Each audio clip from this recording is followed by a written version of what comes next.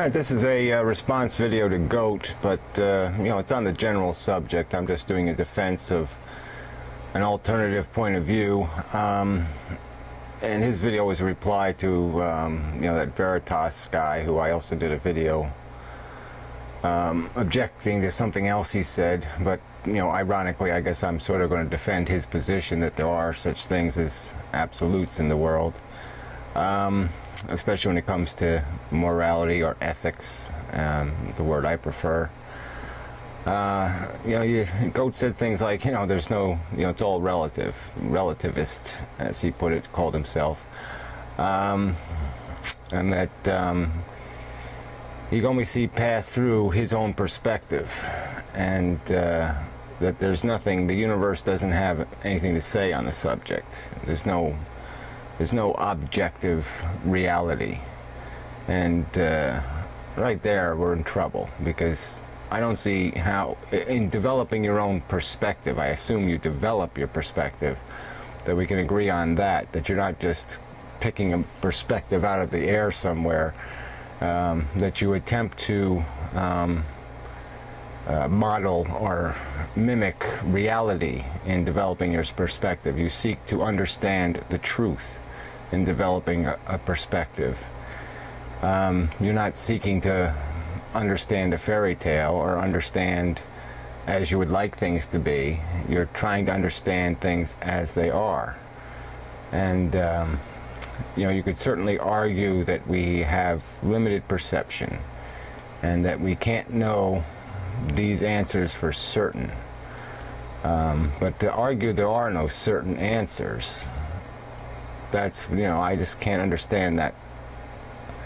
I don't understand how we can have all these physical things in our world, all these realities, and that we're going to say that something like the efficiency of our existence or the value of our existence as a species, as a kind, and as individuals, that all these interactions that are taking place have no significant meaning as in consequential ethical or moral reality, that it makes no difference how things act, it has no meaning, there's no judgment passed in terms of any kind of logical or purely objective equation that can define the goodness or badness, the positive or negative. I mean, you know, everything's about terminology and words in a lot of ways. I mean, a lot of arguments are about semantics. And I'd say we know, we have the rudimentary components of the equation. I mean, we have the substance of the the material needed to build an ethical truth, a statement of fact about good and bad, because we understand it in our own experience. We perceive, we have needs, and then we know what it is to have needs that are deprivated.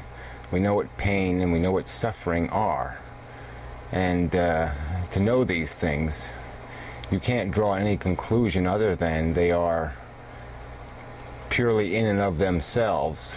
Context is always, there's always an applied context to any circumstance, but in and of themselves they are negative things. They have a real negative perceivable reality. I mean, I don't know how you could draw any other conclusion. You cannot be on the fence or on the other side of the fence on this point. I mean, just how is that possible? To say that these are good, bad neutrals, that suffering is a neutral, that it has no significance as a objective reality. There's no way to objectively perceive it and make a statement regarding its negative value.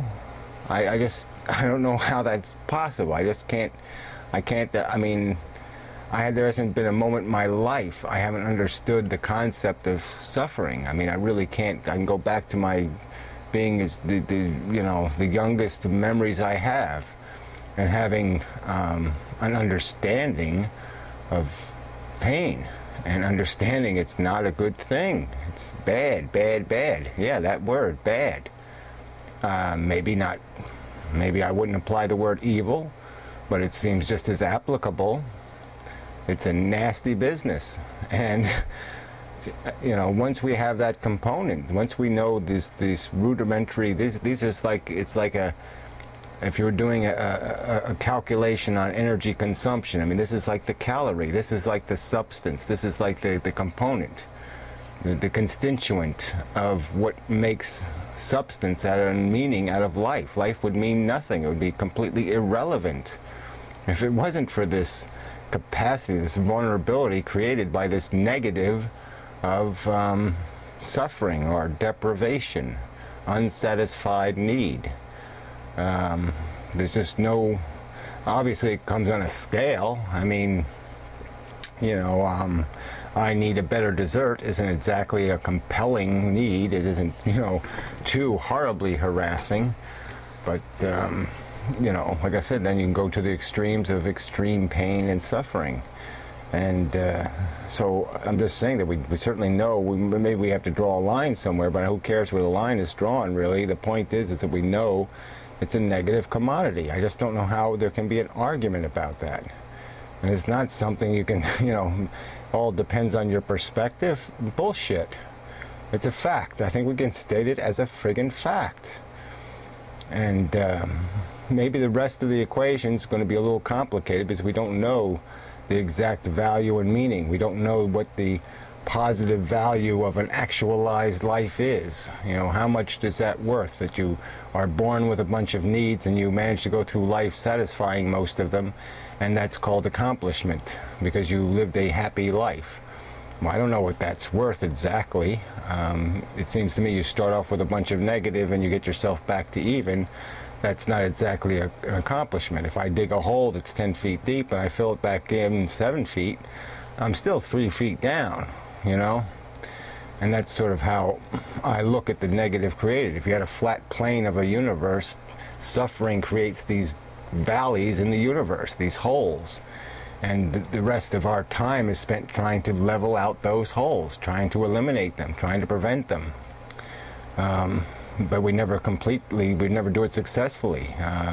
Especially the human race as a whole, the majority of human beings are living in pretty nasty deprivation. They're not living very comfortable lives. They're enduring a lot of suffering, horrible suffering. So anyway, like I said, I don't know where we go there's no definitive way to take all of this and write a moral code that covers every activity, every circumstance, everything that you encounter in life. But I mean, the general idea that it is that we can assume that this objective morality that I say exists, that we can assume that one of the tenets in there would go something like, yes, minimize the amount of suffering you cause, and that a productive act, an act that makes your life good, is an act that prevents suffering, that prevents a deeper hole from being dug or creates a hole that doesn't get filled. I mean, that's how you have a productive life, is to fill more holes than you dig, to, as a net, create more fill than you create deficit, and then you have a productive life. And if you fall below that line, if you end up creating more pain and suffering in others than yourself, than you prevent or eliminate in others or yourself, then you're not living a productive life. Then you are bad. I don't know if it's evil, but if you want to use that term, it seems just a bit of semantics to, add a bit of emphasis to apply words like evil, but it doesn't really matter. The point is, it's